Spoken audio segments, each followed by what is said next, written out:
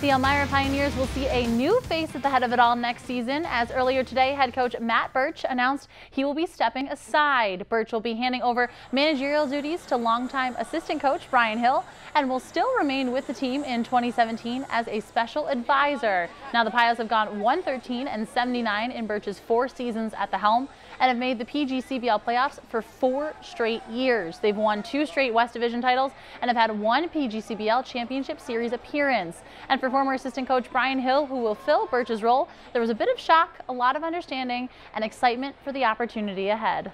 I knew it was going to come at some point. You know, your family has to come first, and so it was a surprise, but not completely. Yeah, I'm excited about it.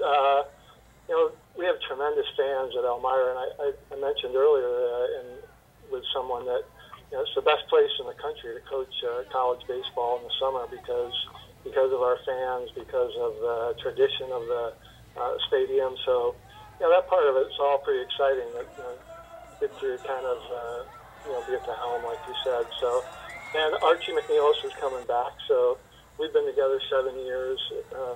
Matt and I have been together 11 summers in a row. So there'll be some consistency there.